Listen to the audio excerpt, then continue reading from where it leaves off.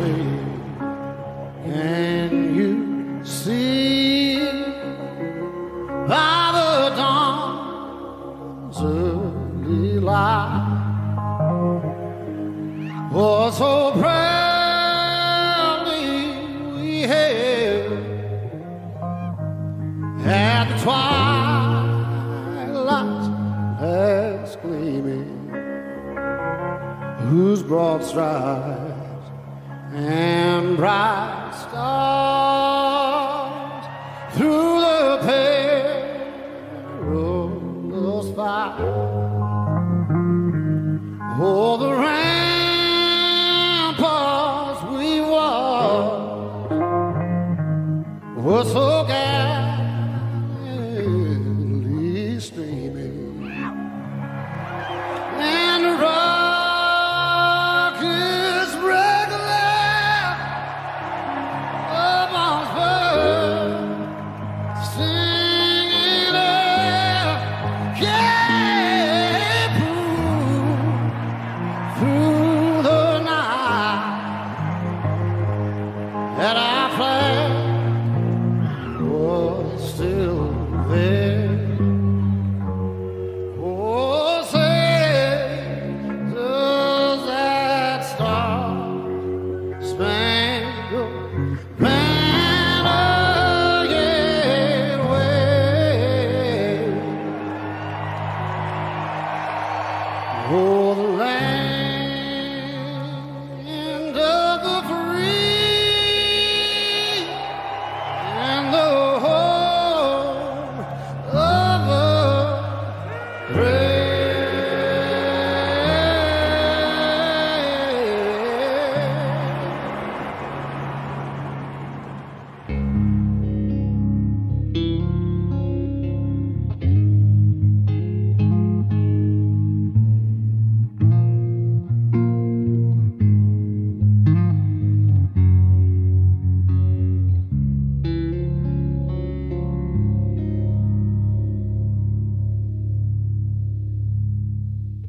Hey everybody, Gary here with Pow Music. I hope you enjoyed that performance of Chris Stapleton's national anthem from the Super Bowl a few days ago. At the time that I'm filming this, you might be watching this a few years from now, which wouldn't surprise me because this is an absolute instant classic, one for the history books in my opinion.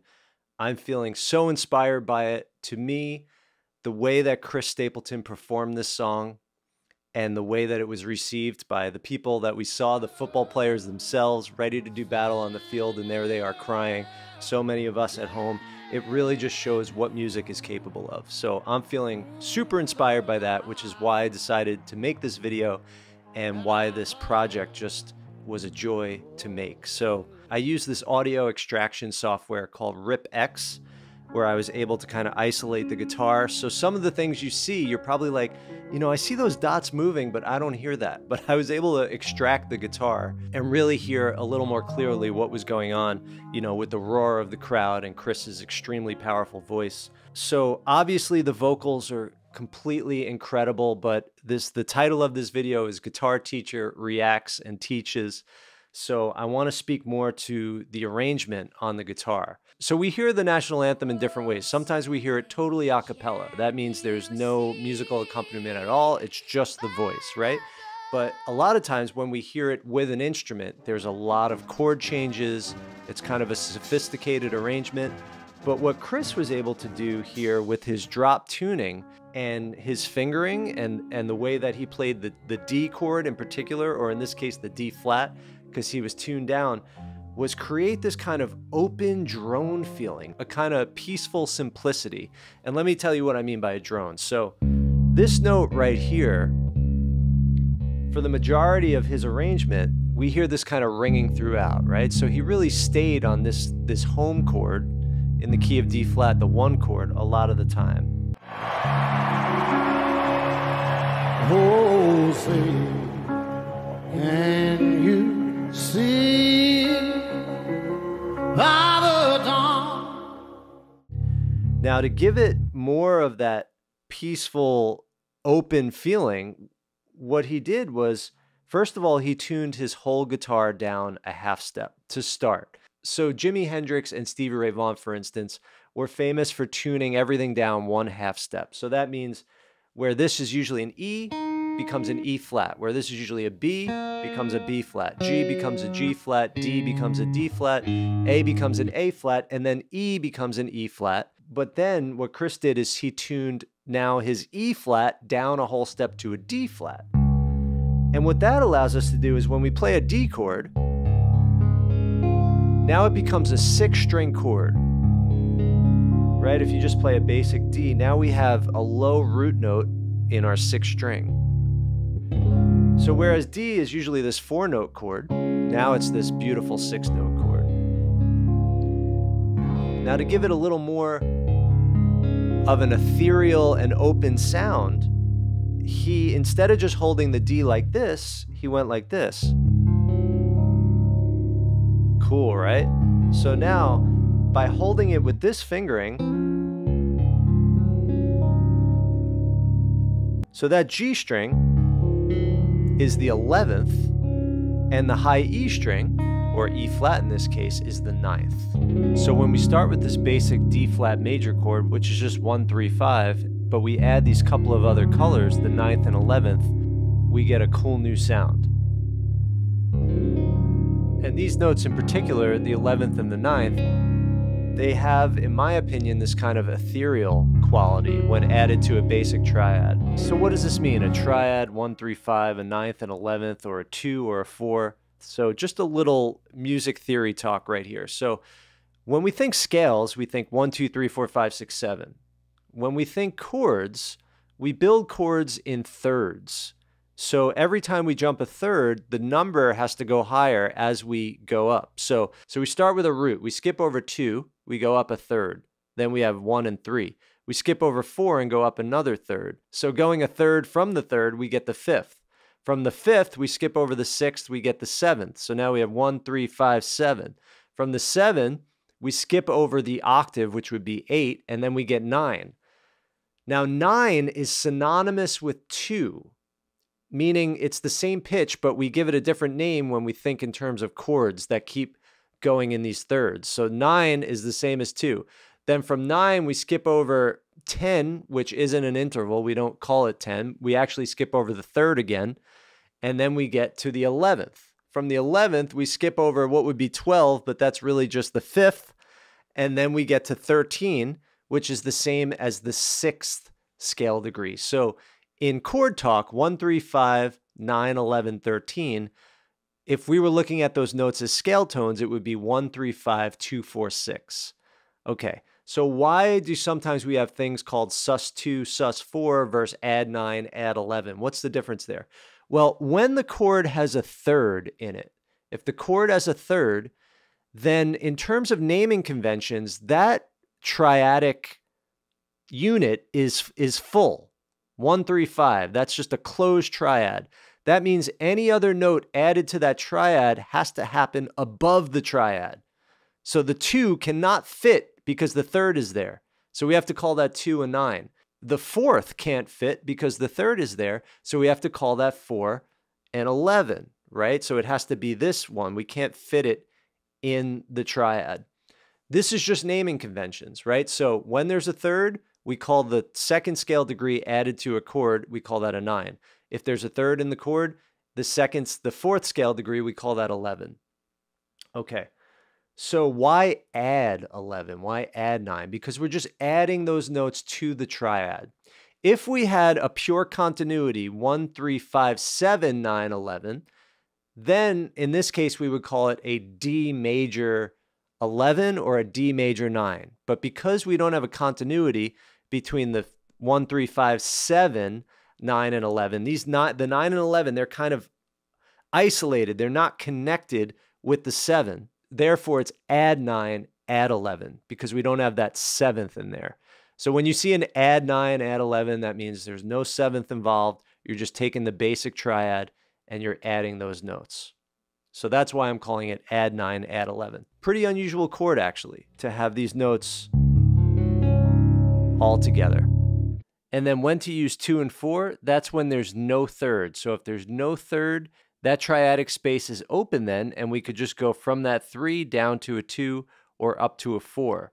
So if there's no 3, we can call scale degree 2, 2, even if it's a chord, and we could call scale degree 4, 4, even if it's a chord, because that triadic space is open.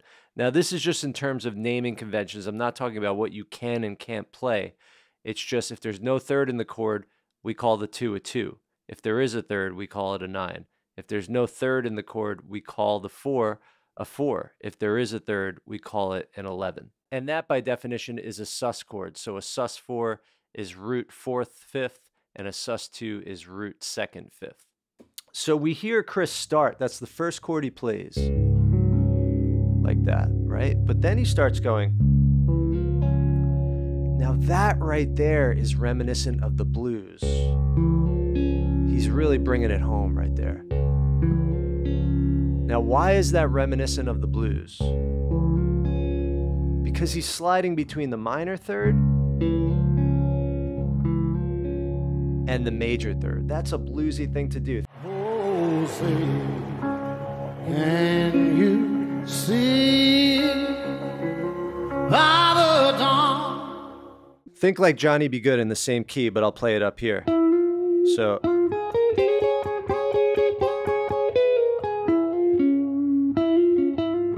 That's that whole. Yeah, so a little bit of bluesiness, right? We have that open spaciousness of this chord, but then the bluesiness going from the minor third to the major third. Awesome. Now, what else creates this kind of open feeling? Using power chords for all the other chords. None of the other chords had a third.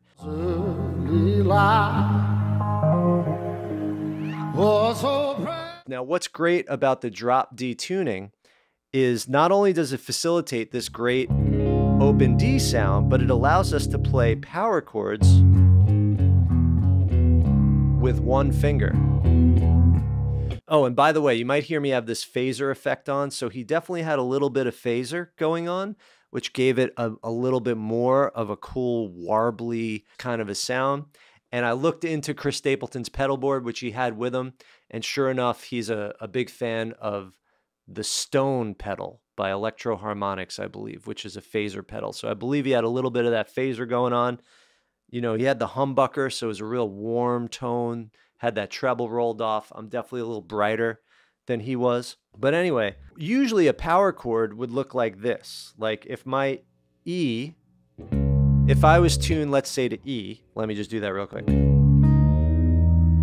All right, so now I'm in standard E flat. Let's say I wanted to play an A power chord, or in this case, an A flat because I'm tuned down. I would have to play it like this, right? Index finger on the 5th fret of the 6th string. There's my root A, or in this case, A flat because I'm tuned down. Then I've got my 5th over 2 strings down 1 fret.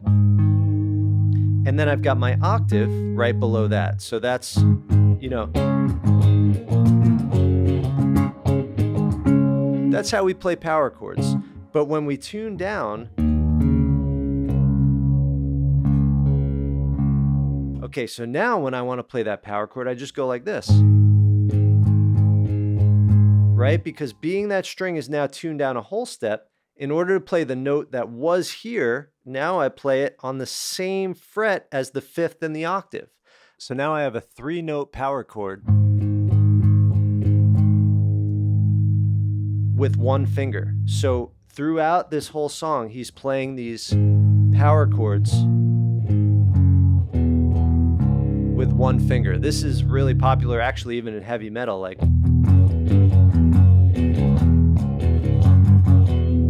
because you could kind of play a riff with one finger. What you would usually play like this now can become these full power chords.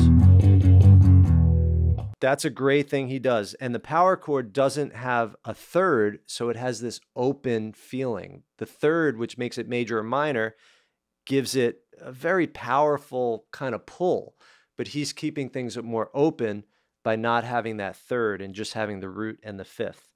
But he does give us this little Hendrixism where he goes,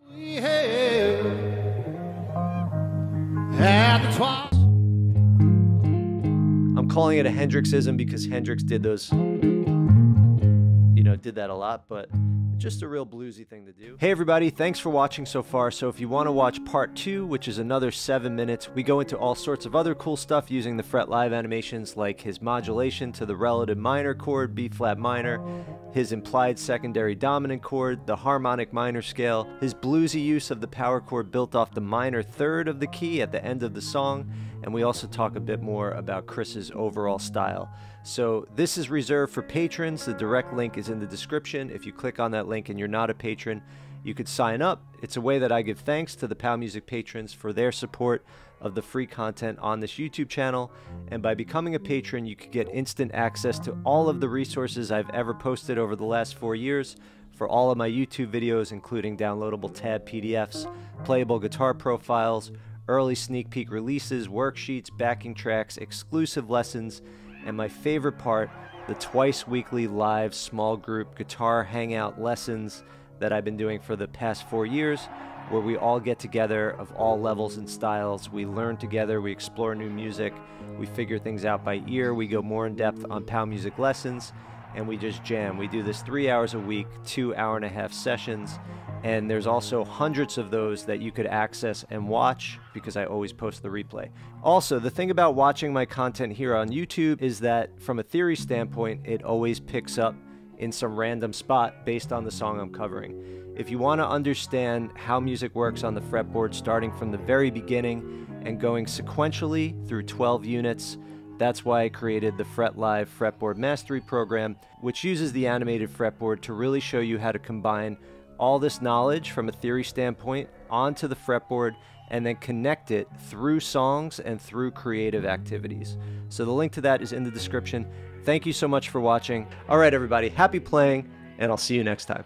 Before I go, I just want to extend a huge thank you to the following upper tier Pow Music patrons: Jason, Shogun7, Nick P, Billy Paps, Pete Elliott, Sean Westfall, Wes Williams, Eric Pelez, Darren Jones, Dr. Ixlin, Andy, Dennis McNulty, Paul Weatherall, Hal Jones, T. Fletch, Dmitry Unkovsky, Greg, Joe, Wayne Evans, Jeff Lambert, Jorge Vaz, Jack Williams, Joe Prengle, LW, Dave Hubner, Fred Locke, Ruben Garcia, Kay Carter, Steve C., Jens Fischer, Joseph Alpert, Mu Jang, Darren, Jonas, Jesse Jacobs, David McPherson, Michael L., Brent Owens, Andrew Gunthart, Jay Brilliant, Jake Martin, William Creighton, Donald James Grass, Chris Freeman, Stephen Pisano, Trampus Thompson, Kent Gresham, John Cushman, Bob Shetty, Derek Mickle, Sean Ellis, Jeff Weatherwax, Boomer Dell, and Joe Fleck. Thank you so much, and thank you to all of the Pow Music patrons for helping to make it possible to provide all this free content here on YouTube. Thank you so much. Happy playing. I'll see you next time.